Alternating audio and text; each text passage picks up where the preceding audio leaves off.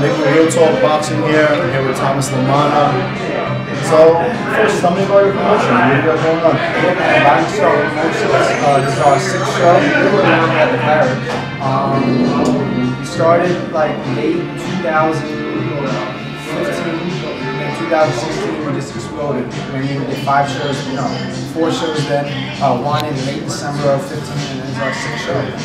So we're ripping and running. The players have been great to us, been great to me personally. I've been fighting and yeah, 2017 for Rising Star. Never known me as a fighter or whatever. It was something big.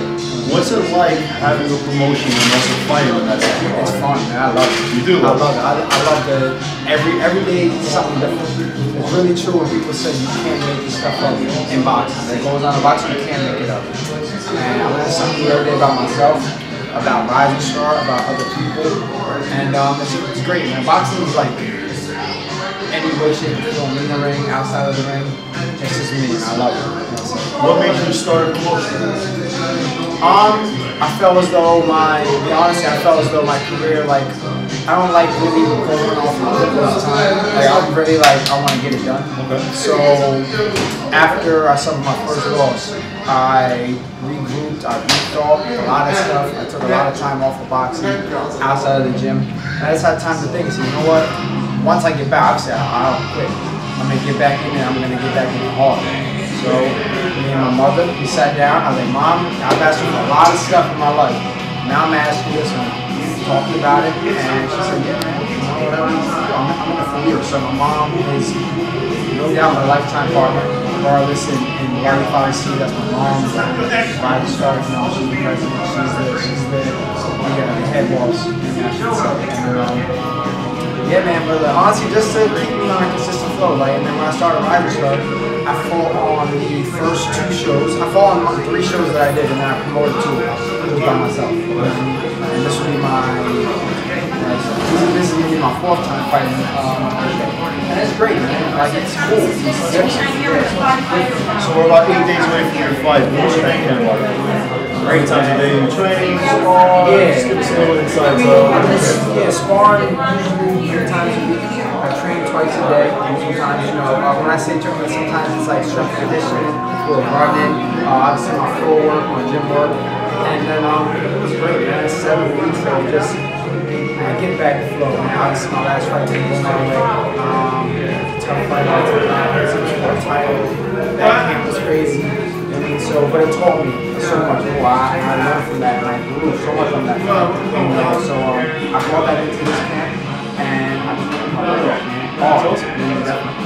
What's your least favorite part about fighting? You get different answers. You get the running, you get the diet. Honestly, I'm just an athlete, and I like to conduct myself as a pro. 365. Boxing is a 365 job. And so, I'm always running, I'm always in the gym, I always keep, in shape and everything, but definitely the diet, man. Like, I look at this right there, now I'm hungry. So it's like, I don't know. This fight's at 154, so I'm moving like, it's just like kind of like a get back. I never call it tune up, but so I'm gonna like kill myself to get to 47. But I would say that. Your opponent's very experienced, 25 and 24. Did you get a chance to study in the camp, study any tape, or you just gonna go in there and do what you do? No, because I don't really, I seen him fight. He fought for me, he fought for Rising Star against Juice Young, Anthony Juice Young. 2 shows ago, last in July, when I fought last time. I seen him fight Juice, I was like, it's a adorable guy. Like, so that's the only time I really ever seen him. Other than that, I don't really watch him on TV. If I didn't see him, I really look for like a clip or 2. Because in a fight, man, it's just never the same. I'd be looking at it. And how did the fight come about? You approached them, or? I had Renee, he was the matchmaker. And, we were just talking. I have one more. I don't match my own fights. I was like, Dallas, I made all their fights. I love doing that. I wouldn't make my own fight. My father, gets behind me and this for opponents. My personal promoter, Jim Ponzi, he, gets behind me and stuff.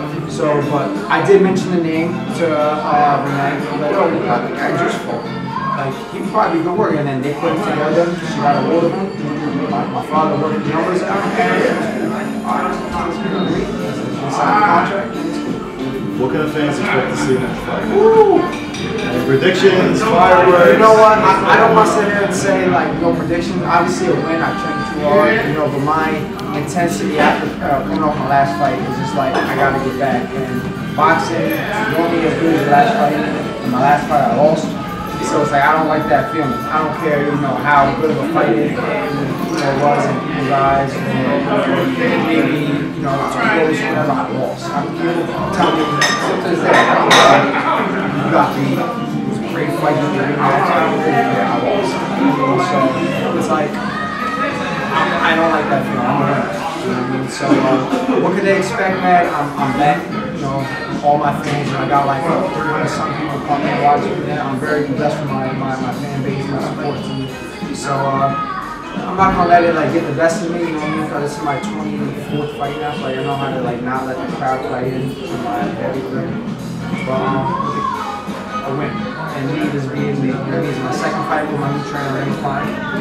We worked on a lot of things. This camp was a lot better and easier than the first one because we were still learning each other. And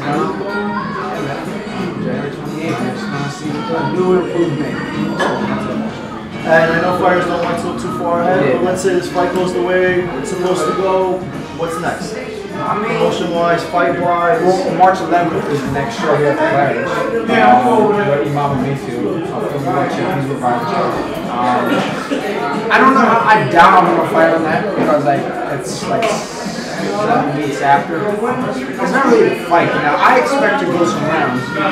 Obviously, if I knock out cool, but I expect to go around with this guy. He's only been stopped 6 times in 24 losses, and he went with Carlos Valdez.